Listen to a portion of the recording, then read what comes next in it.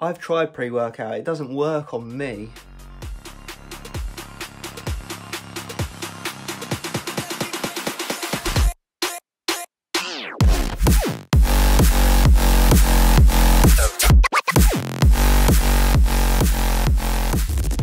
Welcome back to yet another video of us, the Review Bros, and something a little bit different today. We're going to be covering the top 10 reasons why your pre-workout might not be working for you. We hear this quite a lot. You know, this pre-workout doesn't work for me. I've got a friend who says this pre-workout doesn't hit him at all. You know, what are the different variables that might cause this? Let's get into it. And if you're new here, please do hit that subscribe button, tick that bell icon, because we drop videos at least 3 or 4 times a week. You know, we've got constant reviews coming in almost by the day, so don't miss out. So we're going to keep this as short and sweet as possible, as accurate and concise as possible, going by our own anecdotal experience in the years we've been taking lots and lots of different pre-workouts. So point number 1 is always weigh your scoop. Are you getting the correct serving? Perhaps if you're not feeling your pre-workout, you might be underdosing it by a significant margin. We've come across this many a time where a rounded scoop or a flat scoop can come in 3, 4, 5 grams less than the actual serving size. And that might be the answer as to why the pre-workout's not hitting you as it should be. Reason number 2 is that you need to allow ample time for the pre-workout to kick in. So many people take a pre-workout, bang it down, and then immediately start training, like literally immediately after you've taken the pre-workout.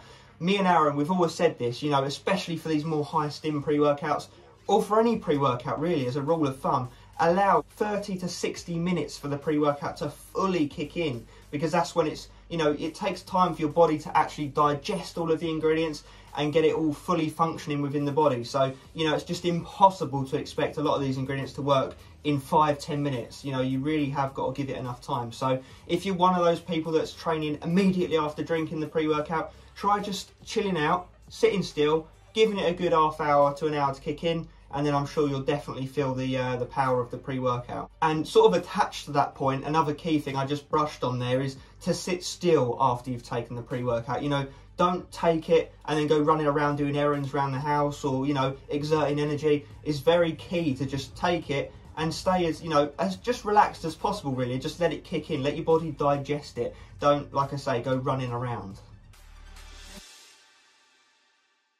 Number 3, another important factor is to allow enough gap after your last meal. So again, don't be taking it down a massive meal like a McDonald's, for example, and then 10 minutes later smashing down a pre-workout, because it's just going to sit on top of the food in the stomach. It's not going to be absorbed properly. It's not going to be used. You're going to be feeling rough and bloated. It just is not the way to go. So by rule of thumb, you want to allow at least an hour gap between your meal and the pre-workout. And then obviously, like as just mentioned, another half an hour to an hour gap after that point before you actually start training. So again, if you're someone who's doing that, give that a try, see if that fixes it. Point number 4, and quite an important one that a lot of you guys are probably aware of already anyway, is taking stim breaks.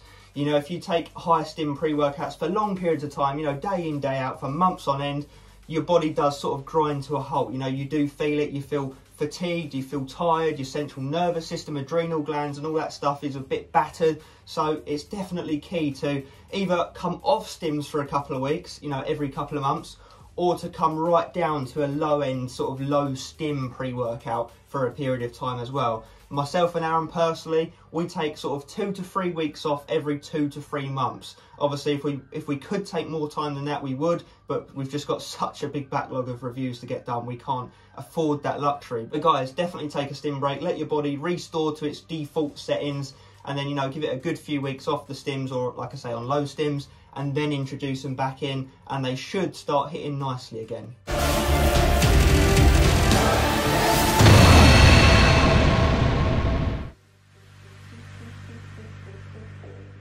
Number 5, put simply, you may just have a shit pre-workout. Simple as that. You know, it might be that the label is suggesting it's really good, but in reality it's not. You know, it could be dodgy, underdosed, who knows?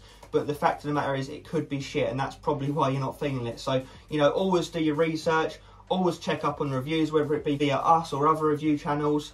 looking at reviews directly for a pre-workout's manufacturer's website isn't always the best go-to, because they can, you know, be angled to obviously make the product look good, seeing as it's the manufacturer's website who's selling it. So yeah, like I say, do your research, make sure you actually pick up a decent pre-workout in the first place. Number 6 is genetics. Simple as that, guys. It might be that you've got a friend who says, you know, you give him Edge of Insanity and he's like, oh, I don't really feel it. You know, it feels all right, but not really doing much to me.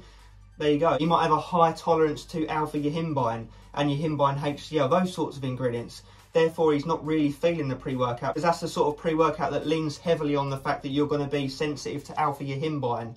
So yeah, genetics, what ingredients affect different people in different ways, your tolerance levels to said ingredients, how your body personally processes the ingredients, all of that, you've got to take all that into account, guys.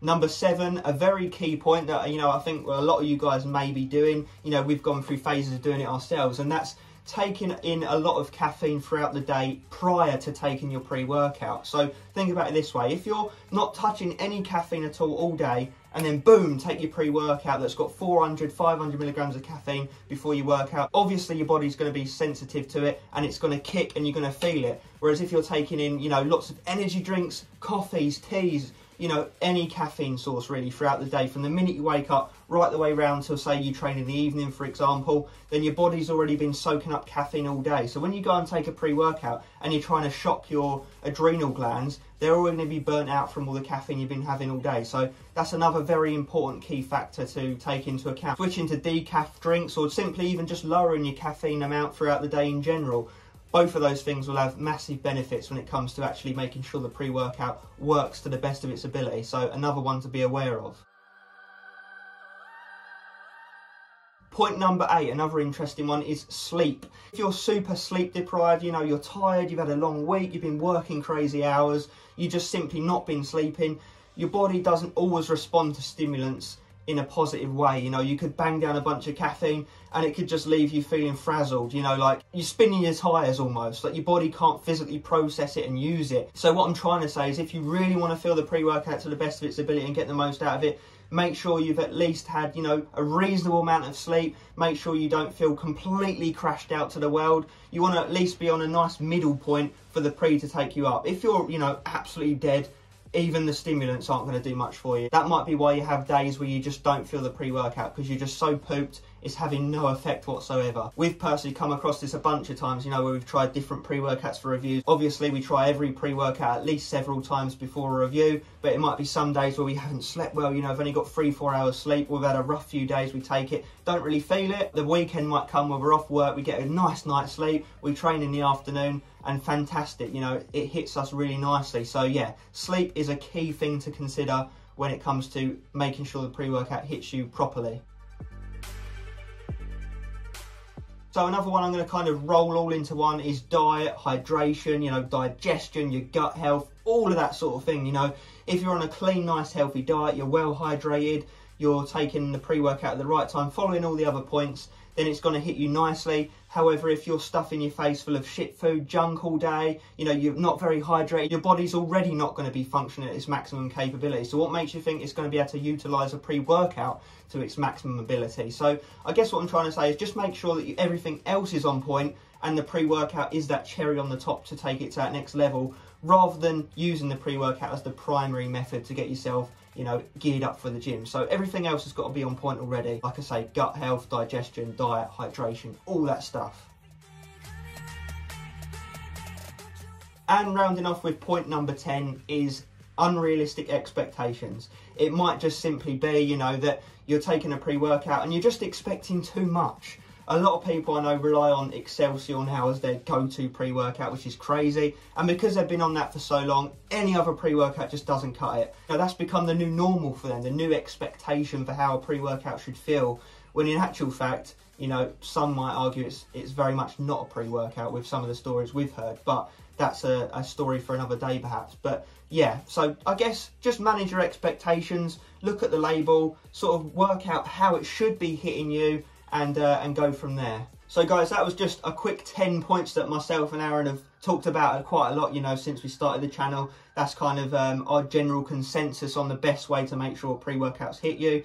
But we're curious to know, what are your sort of tricks of the trade? You know, what do you do to ensure that the pre-workout hits you perfectly? What's the weirdest experience you've had with pre-workout, you know, where you thought that it's going to knock your head off and you've not really felt it, or even put you to sleep? Let us know in the comments down below. We're curious to hear all of it. And as always, guys, stay stimmed.